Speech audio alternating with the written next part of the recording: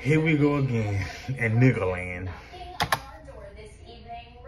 The family of a Jackson firefighter is grieving this evening after the man's shooting death. Now, it happened earlier today in the 200 block of Ferguson Drive near McDowell Road. Now, Police Chief Joseph Wade says officers responded to a welfare check at the dwelling. Now, they learned 49-year-old Gerald Bates had been shot to death and that a woman with a firearm remained inside the house. Now, JPD SWAT members deployed and were able to arrest the suspect, 41-year-old Tammy Williams. Now, family members say Williams was Bates' girlfriend. She was done complying. We deployed our SWAT team. They came out, deployed tear gas inside the home, was able to get her out without any incident.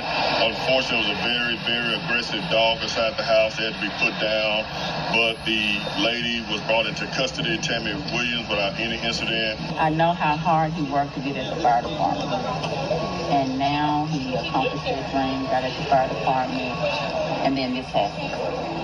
You know, I just say to anybody out there, be mindful who you connect with. Be mindful of the relationship that you have with people, girlfriend, boyfriend, whatever, because it means everything. Here it is, our cousin life is gone, taken.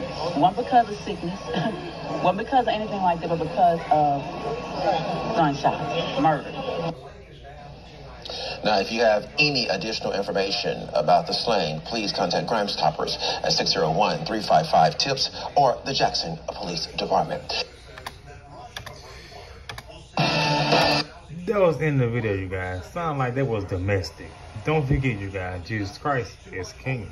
I love those who love me. The video will be in the description below.